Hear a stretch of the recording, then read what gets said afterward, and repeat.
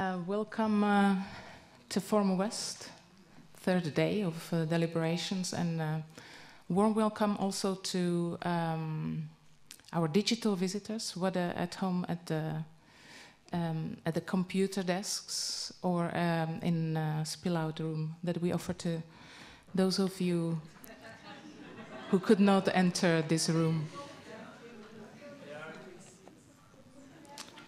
There are few free seats, so 6 free seats.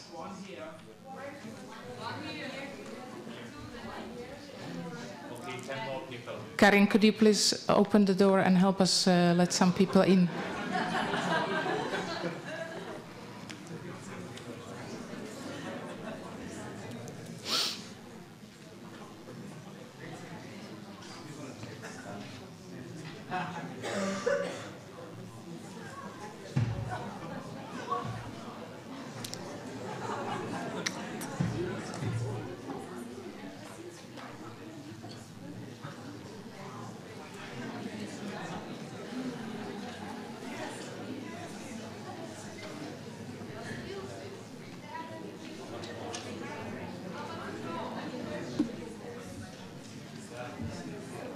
Maybe I'll ask Bern, maybe you can help us, because it's the security of the house that we follow.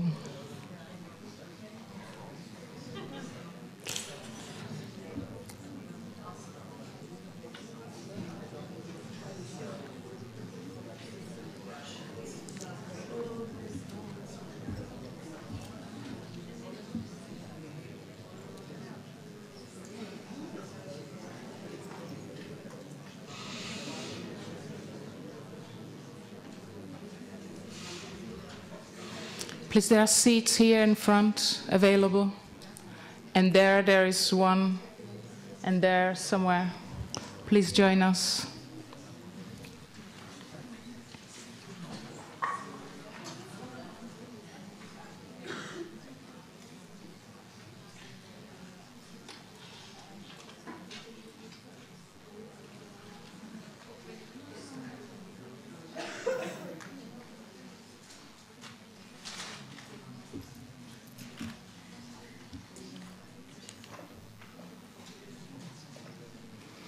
I apologize for a slight delay, and welcome again.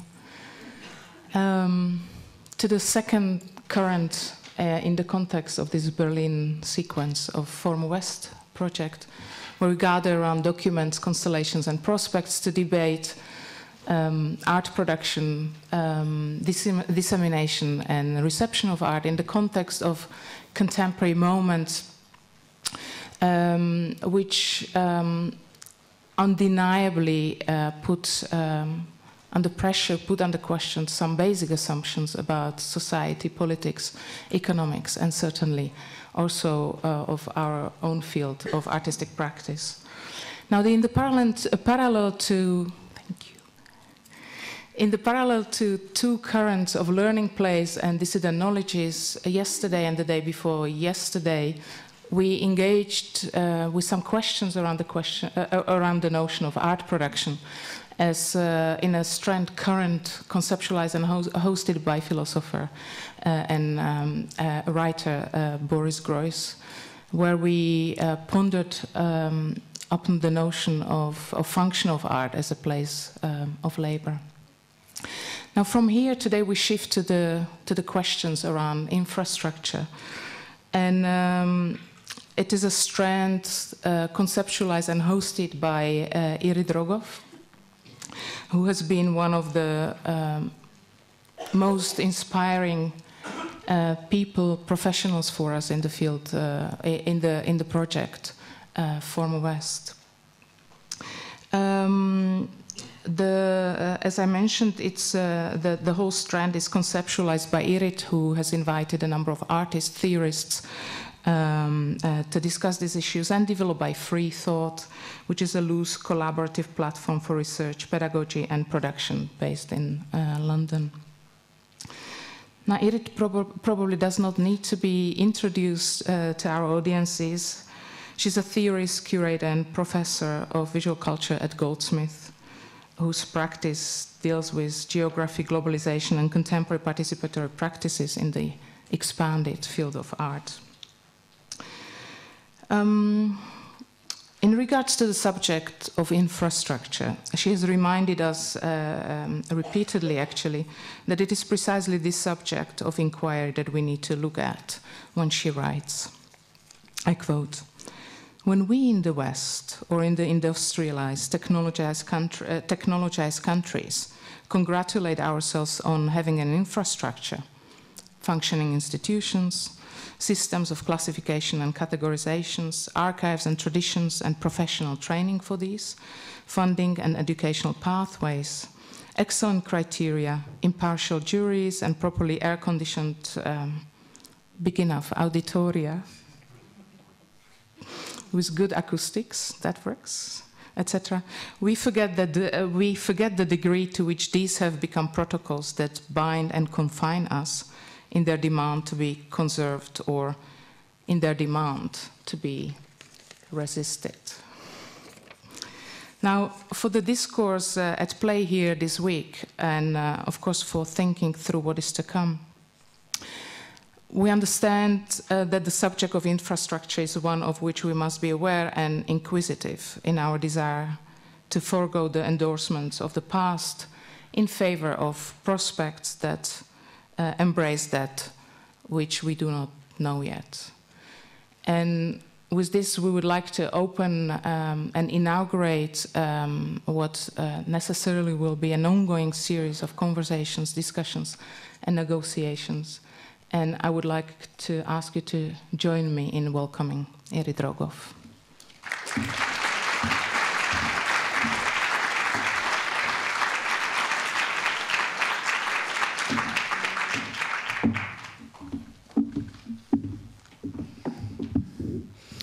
Hello, everyone. Thank you to Bach and the team and House of World Cultures and the team for giving us the space and the wherewithal to launch this particular discussion. I need to take responsibility for the crowding situation. It was I who insisted on a small room against everybody's advice. And probably they were right and I was wrong. But the reason I insisted was that this is an extremely speculative beginning of a discussion. We have some thoughts we want to put forward, but it's not a kind of declamatory performative situation in which we're really in charge of what we want to sort of say here. And so it seemed much more productive to be in a small, more intimate space, which would allow for discussion. So this is my apology, and it's really meant for those people who are outside. As Maria mentioned, this has been developed by a group of colleagues. We operate very loosely under the umbrella of free thought. This is sort of our second outing. We tried to do something together in Graz at Steirischer Herbst, in the art and activism concentration there in September. And some of the members of Free Thought are with us here today. And we'll just introduce people as they come up rather than in advance, and then you'll forget, you know, who's who and what's what.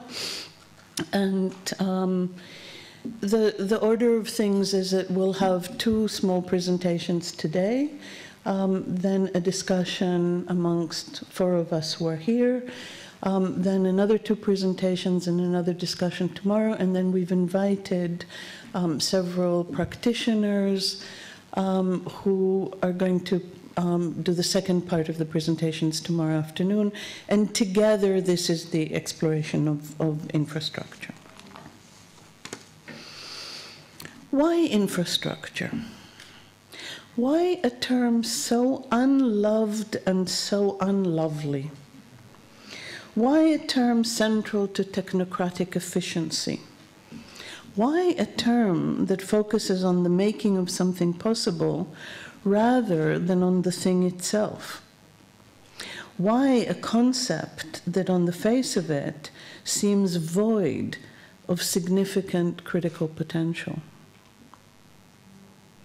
A term largely captive by planning discourse. It is seen as the ultimate mode of technical, organizational support delivery.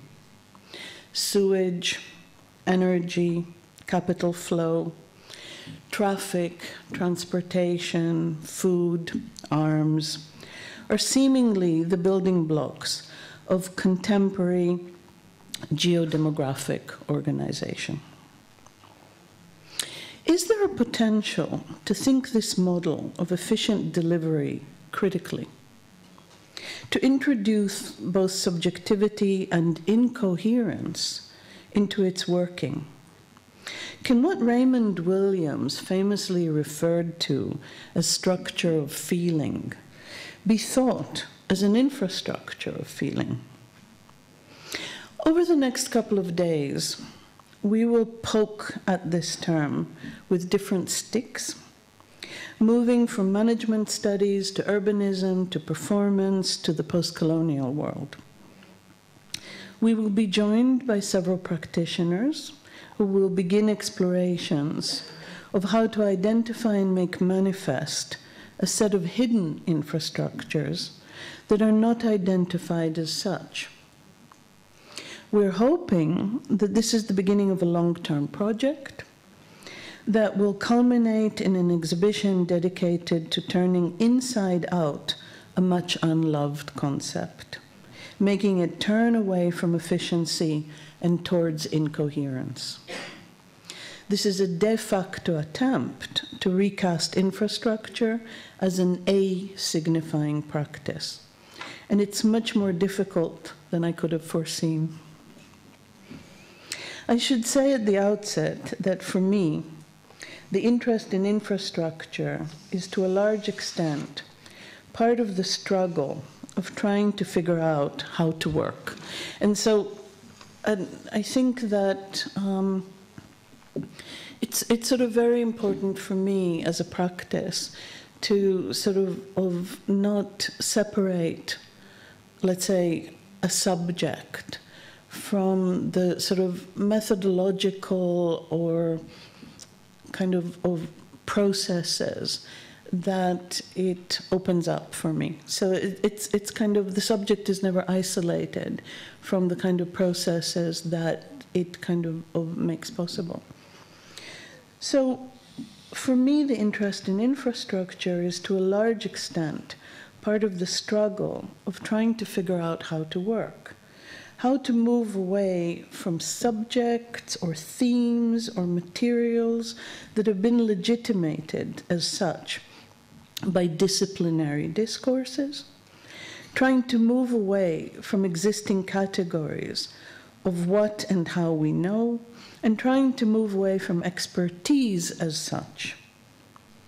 This abdication of expertise in favor of some form of inhabitation, of stage, knowledge, and sound, I've recently encountered in a series of projects by the Belgian choreographer and dancer Anna-Theresa de Keersmacher, where over the past 2 years she has been sort of staging a series of encounters with her desire to operate in relation to canonical sounds, canonical scripts, canonical protocols, and failing to do so miserably, because the kind of what she's producing is the crisis that what she's able to do is not up to what she needs to do. And so the sort of the expertise in choreography, the expertise in dance, the expertise in music is not up to the kind of declarative modality that she wishes to have in relation to these. So this encountered in the work of someone like Anna-Theresa de Keersmacher has been exceptionally moving for someone like me who does intellectual work, in particular because it was not a withdrawal, an exit, a named failure. Rather, it was a statement that the proficiencies that we have are not up to the task, that we are not defined by them, that they are interchangeable, that the drive to engage is far more important than the ability to achieve. But none of these mean for one moment that one evacuates the stage. It is an instance of asignifying knowledge as Guattari longed for, knowledge or proficiency that perform an incoherence, a suspension, the opposite of what is expected of them, but nevertheless means. The moves seem very clearly to me to have been from categories to processes, and entangled processes that cannot be divided and named at that. In the concept of infrastructure, I find such a set of processes in which the conceptual, material, and procedural rub against one another, not able to maintain either their discursive or instrumental purity. So in this struggle to find ways to work that are not going to reproduce what we already know how to know, infrastructure seems to hold forth some promise. This discussion, as we've said, has been conceptualized by free thought, which is a loose convergence of thinkers and doers, most of them based in London, but not exclusively, who are interested in ways in which ideas migrate from research-intensive environments into other arenas, morphing and changing in the process.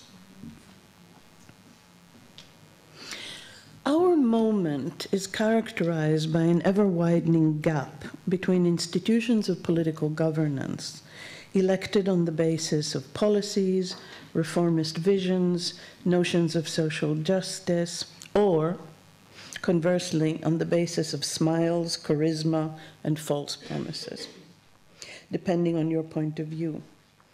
And the gap I'm talking about between economic and financial infrastructure, such as the IMF, the World Bank, the credit rating agencies, the European Central Bank, etc., who are perceived as ideologically neutral infrastructure that enables financial management within the far reach of globalized economies. The gap is extremely interesting to me, a set of alibis not dissimilar from the role of the UN in the early post-war years of the Cold War. Moving quite a bit further than questions about regulation and deregulation, the financial infrastructure that governs the globe today has a complex multi-layered relation with governance and accountability. Therefore, the language of politics, as we know, cannot be applied to both its critique or a resistance to it. The degree to which infrastructure is deployed is either pure instrumentality or is a comforting panacea of assured Western standards of efficiency, communication, mobility, and subservience to economist arguments is truly alarming. If you watch CNN, which you only do if you spend time in hotel rooms, if you watch CNN, you will have seen that infrastructure is the quintessential selling point for capital investments. National advertising campaigns tell us that Uzbekistan or Armenia or Malaysia have beautiful landscapes, usually an image, friendly people, usually an image, and considerable investment in infrastructure, usually no image, or one of an air-conditioned office block with computer terminals. Obviously, part of this is the language of global flattening, in which safety and familiarity have to be introduced. The promise of adventures with incomprehensible, eccentric indigenous populations is probably not going to cut it as advertising for international business investment. Nevertheless, the relation between infrastructure looked at culturally and its ability to become the locus of asignification and incoherence is one of the drives behind my desire to look at this topic. How to think knowledge away from assurance is parallel to how to think infrastructure away from delivery. As Simon O'Sullivan has argued, for Deleuze and Guattari, an asignifying rupture is a process by which the rhizome resists territorialization or attempts to signify or name it by an overcoding power. It is the process by which the rhizome breaks out of its boundaries, deterritorialization, and then reassembles or recollects itself elsewhere and else when, reterritorialization, often assuming a new or shifted identity. In the classroom, asignifying ruptures are those processes students employ to avoid being just students, that classrooms use to avoid being just classrooms,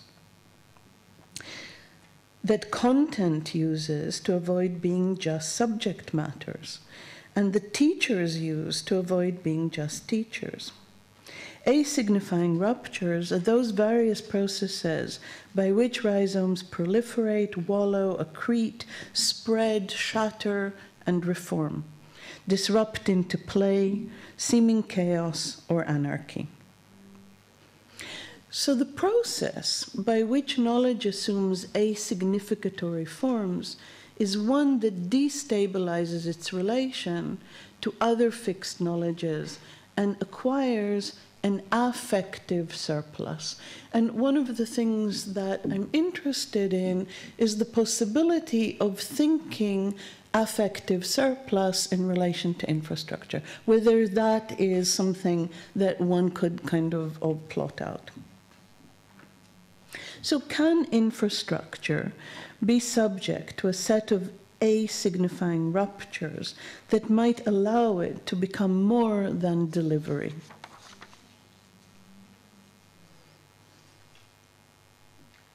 Now, speaking for myself, this initial interest in infrastructure has come from several different directions. 3, to be precise, I think. One is an intellectual interest in the possibility of taking a seemingly pragmatic facilitating mode and turning it into a questioning, critical entity. And that is, of course, the concern of many artists working today. I'm thinking of Ursula Beeman, Angela Militopoulos, RACS, Media Collective, numerous self-organized education and research projects, and many, many others. So initially, this interest in the possibility of taking a pragmatic facilitating mode and turning it into a kind of critical questioning one. So that's one set of interests. The second is an interventionist interest in how to enter and operate within public cultural institutions in ways that use their infrastructure while also laying it bare or attempting to recast it for other purposes than those the institution is ostensibly dedicated to. So one of the things that's been extremely interesting in the last decade about of activist artistic practices, interventionist artistic practices, self-organized artistic practices, and their propensity for mimicking structures, for entering the discussion through a kind of mimicking process of structures, has been precisely the kind of ability to lay bare what the infrastructure is ostensibly aimed at and what it could possibly be made to do, not in terms of delivering something else, but in terms of projecting backwards on itself and making things kind of more apparent. And thirdly, a necessary critical recognition that one of the primary conceits of the West is its superior infrastructure.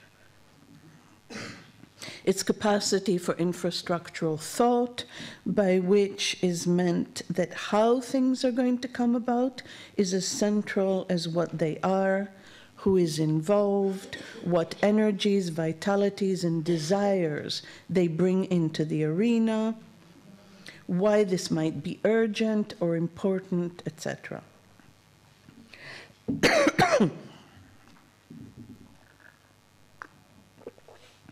Obviously, these are the logics of the market.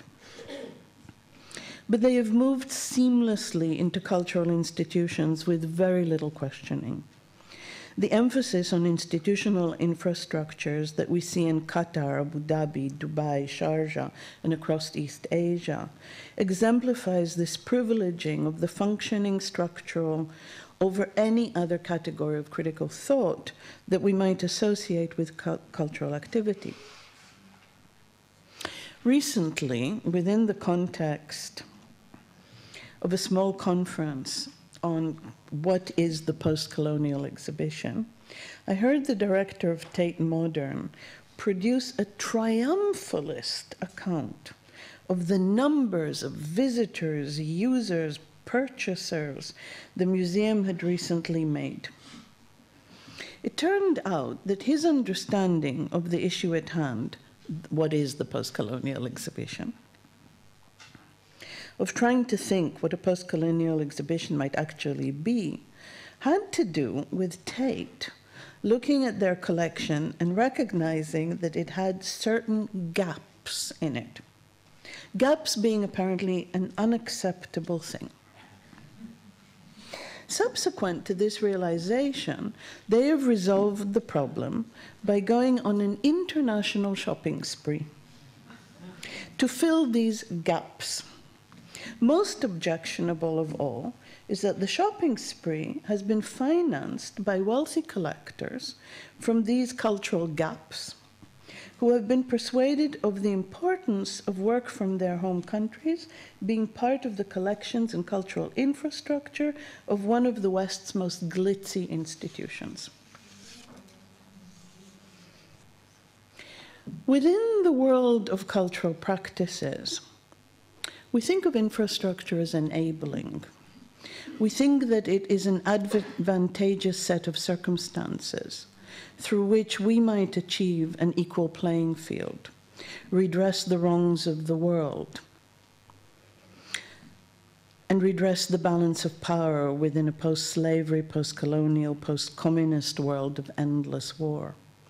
This redress is always a binding of representation enfolded within the structures of a seemingly dignifying, seemingly enabling infrastructure. We see this across a broad spectrum, whether this be an inclusion of a discussion of slavery in the protocols of the UN. I'm referring to the World Conference Against Racism, Racial Discrimination, Xenophobia, and Related Intolerance that took place in Durban in 2001. Or the inclusion of a neglected and invisible artistic tradition, such as art from the Arab world, into the schedule of an august Western institution, such as the Museum of Modern Art. An exhibition called Without Boundary, 17 Ways of Looking, that took place in New York in 2006. But whatever the position, there is a sense that the incorporation of this work into the ultimate infrastructure, political, cultural, or technocratic, that ignored its very existence for so long, is a benchmark. A contested one, but definitely a benchmark of achievement, of a seeming change in attitudes. What if, however, the concept of infrastructure was thought against the grain of inclusion, enablement, and achievement, and became the site of a critical investigation of the frictions that take place between expression and organization?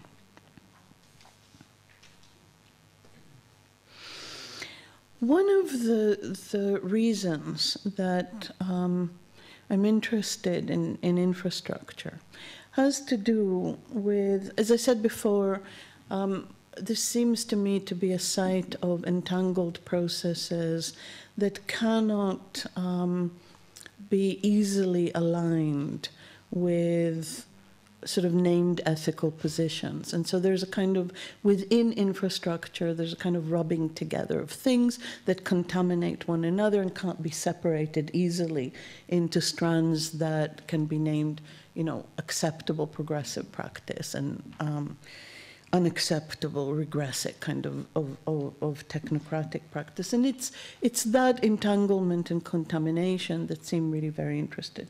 But the other is sort of trying to think about contemporaneity as infrastructure. The sort of trying to characterize contemporaneity in terms of the kind of insights that we might be able to get from infrastructure.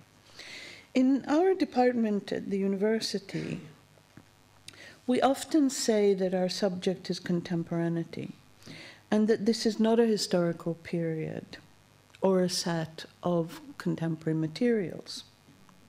Rather, we think of contemporaneity as a series of affinities with contemporary urgencies and the ability to access them in our work. Such an understanding of contemporaneity is equally significant for the curatorial, demanding that it finds ways of conceptually entering contemporary urgencies rather than commenting upon them or taking them up as subject matter. So I'm hoping that I'm sort of able to make clear that one of the seductions of infrastructure is the fact that it's virtually impossible for it to translate into a subject, right? That it's always a sort of set of processes that are in tension with one another, with their rhetoric of enablement and so on.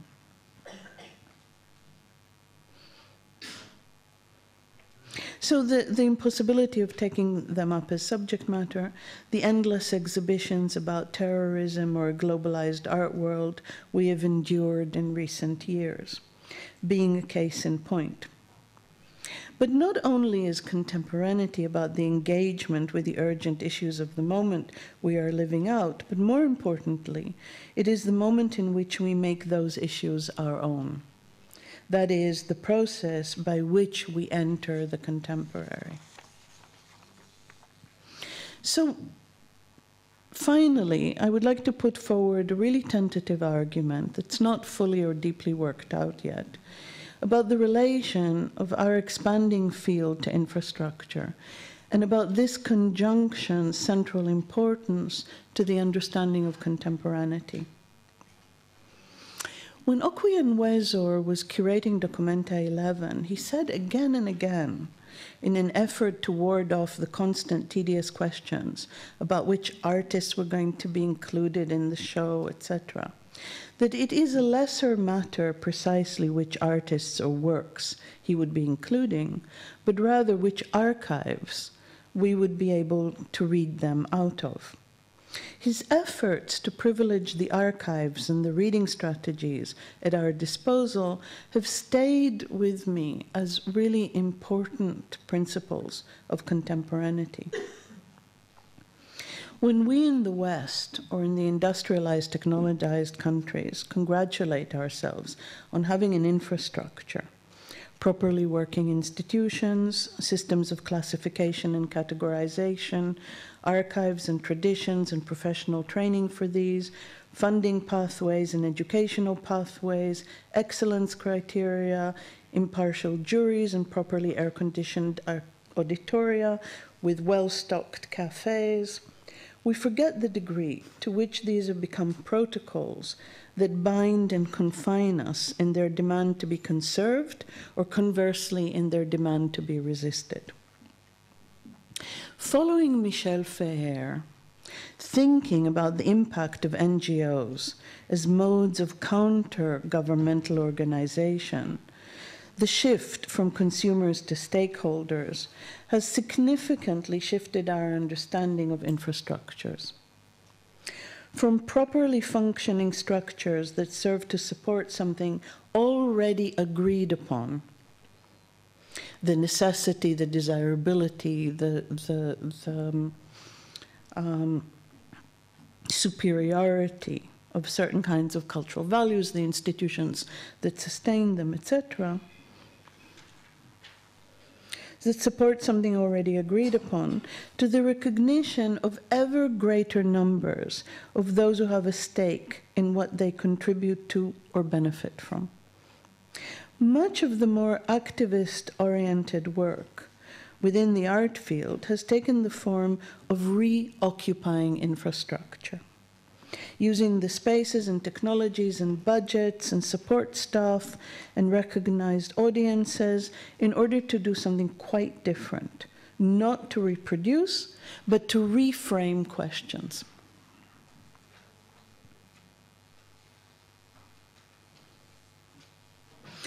We think of infrastructure as enabling. We think it is an advantageous set of circumstances through which we might redress the wrongs of the world.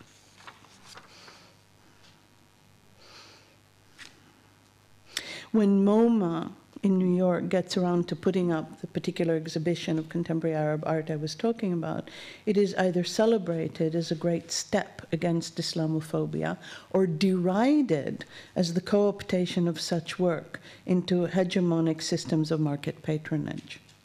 But whatever the position, there is a sense that the incorporation of this work within an august context into the ultimate artistic infrastructure that ignored its existence for so very long is a benchmark, a contested benchmark, but definitely a benchmark. So if we keep in mind Achille Mbembe's question, is the edge of the world a place from which to speak the world, as opposed in this instance to being a place that can emulate the convenience and seamless flow of the center, we might reflect about what the absence of infrastructure does make possible, which is to rethink the very notion of platform and protocol, to put in proportion the elevation of individual creativity to further the shift from representation to investigation. So this is not in any way a romantic plea for conditions without infrastructure, but I think that what gets done without infrastructure has the sort of possibility of casting the dynamics in a very different way, and it's something that I would want to kind of keep workingly engaged with. Thinking about the links between collectivity and infrastructure, because collectivity is one of the things that enables things to take place when there is an absence, of superb infrastructure.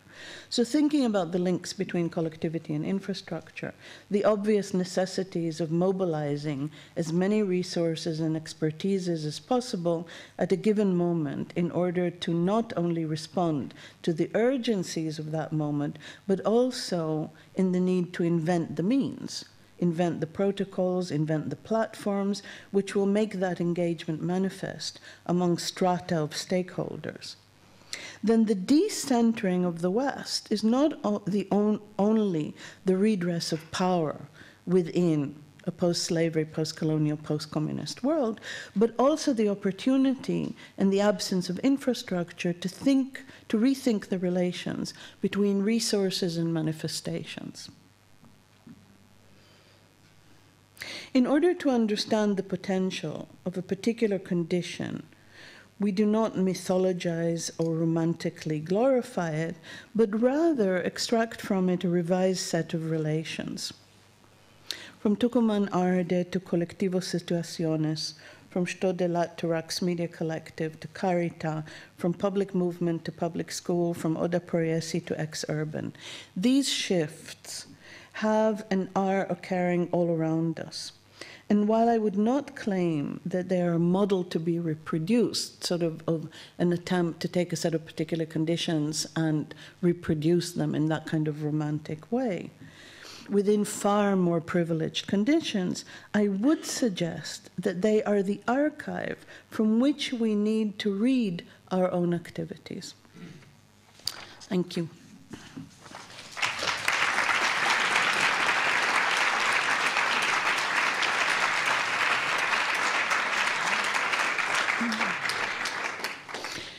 So, as I said before, this is just kind of the beginning of a project. We have over today and tomorrow 6 presentations, and after each small group of presentations, what we'd like is to kind of begin a conversation amongst ourselves and with you, trying to unpack these terms. So I would like to invite my colleague, Stefano Harney, to do the next presentation. Stefano teaches at Singapore Management University. Previously was one of a heroic group of people at Queen Mary University in London who set up a critical management school that devoured itself. He's the author, with Fred Moten, amongst many other things, of The Undercommons, Fugitive Planning and Black Study. So I'd like to invite Stefano to present his thoughts around infrastructure, then we take a short break, and then there'll be 4 of us trying to kind of unpack this, hopefully with your help.